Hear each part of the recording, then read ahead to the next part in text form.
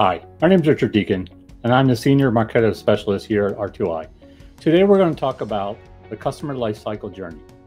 For this webinar, we're going to take a high-level agnostic approach and not focus on Marketo, Eloqua, Pardo, or HubSpot, but on the three key areas.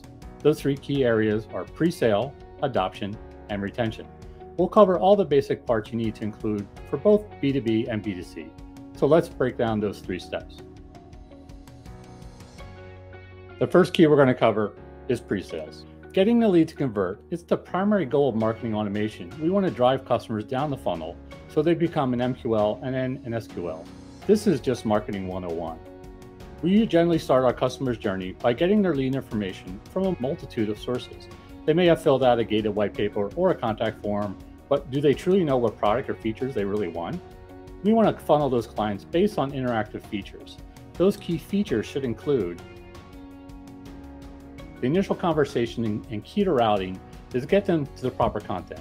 This can be done by audience processing, using processes to filter members into the correct nurture.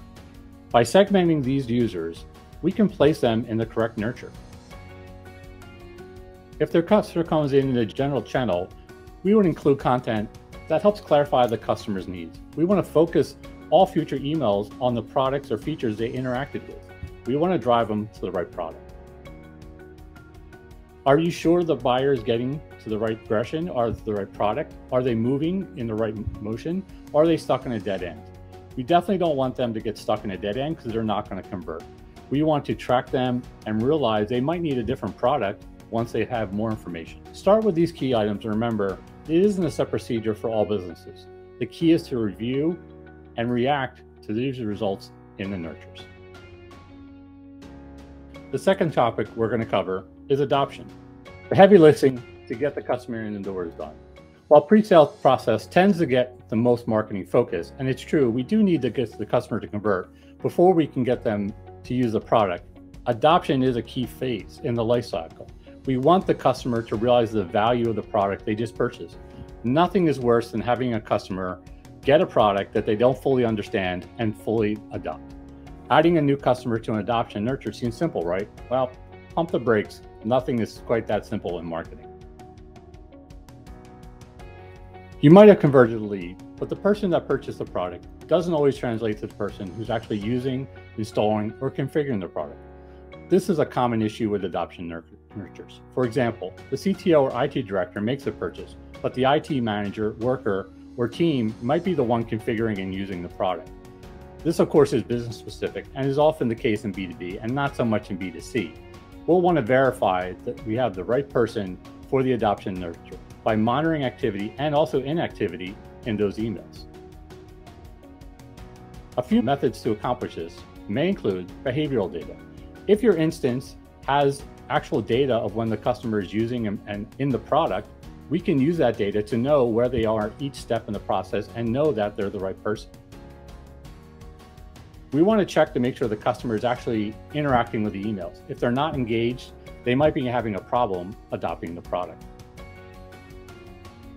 If we're not getting any interaction with the customer, it may be time to actually reach out and talk to a representative and get them to have an interaction with the customer. By sending emails over and over again, we're not getting anywhere, and the customer is just getting more frustrated with the process. We want the customer to use and purchase the product and use all its features and make it an effective and clean process. This process will benefit both the company and the client. We have to remember the adoption should have a similar weight as the pre-sale process. Once a customer is using the product, we need to maintain a healthy relationship with that client to make sure that they're still using the product and they'll want to continue to use the product for an extended period of time. This retention phase is a reason for the customer to renew the contract and not switch to a different product. We can accomplish this by using the following process. Continue to offer the client valuable content, either through newsletters or product updates or features or enhancements that the product might have that adds value to the product. Email interactions that introduce those upgrades or companion products that enhance or add value to their current product. You'll want to find out what the customer experience is and identify if there's any gaps of knowledge or product features that you're missing. Renewals that offer discounts or reasons for the customer to renew the contract. With a heavy push to get the customers to convert, we need to place weight on keeping that customer. We don't want to end up with a constant cycle of winning and losing customers. The goal here is to get a customer, make that initial investment, and to convert the customer into a customer that's lasting. The options I presented to win, adopt, and retain customers involve multiple steps and procedures. It's never one way to accomplish this. The key is knowing your business and its goals and apply those points in the previous slide to those key metrics. In future videos, we will dive into specific marketing automation instances to illustrate some of these options and processes and discuss how you can accomplish these goals. Once again, I'm Richard Deacon, the Senior Marketo Strategist here at R2I. If you have any questions or comments, drop me a line below. Thanks for watching and have a happy marketing automation day.